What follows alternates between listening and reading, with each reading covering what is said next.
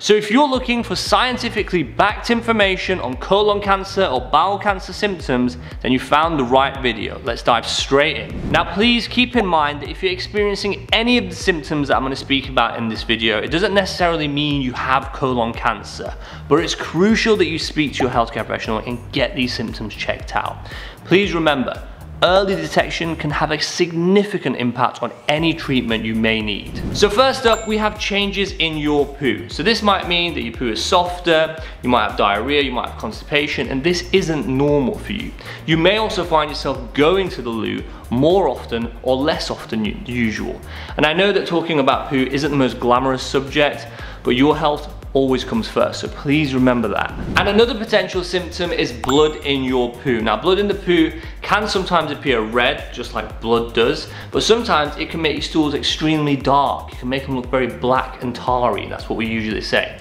Also remember, the blood doesn't just have to be in your poo. You might even see it when you're wiping. You might see it on the tissue paper.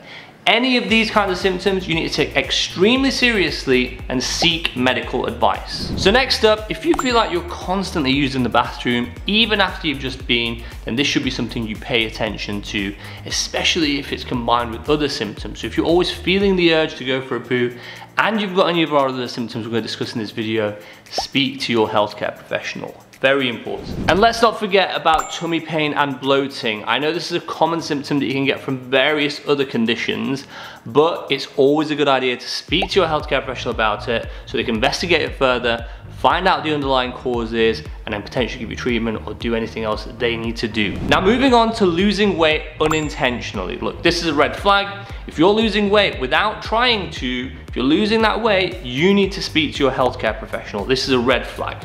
In addition to this, remember, if you're feeling tired for no reason all the time and you're starting to notice this as well, this is another thing that you need to keep an eye on.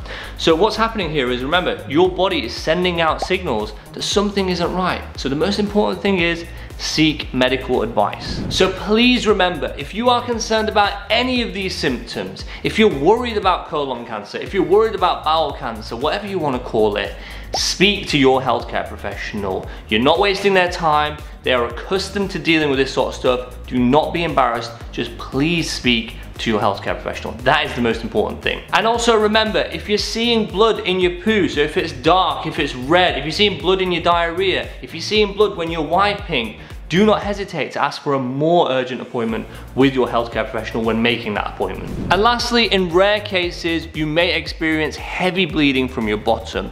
So for example, if you get non-stop bleeding or you're losing a significant amount of blood, so for example, the water in the toilet is completely red, or you're seeing large blood clots in the toilet, then you need to go to accident emergency straight away. Now, if you have found this medical information helpful today, do show some love and consider supporting our team by donating us a cup of coffee. Simply click the donate button below and donate whatever you can, because your help, your support will help us create more medical videos just like this one. Sending awesome vibes.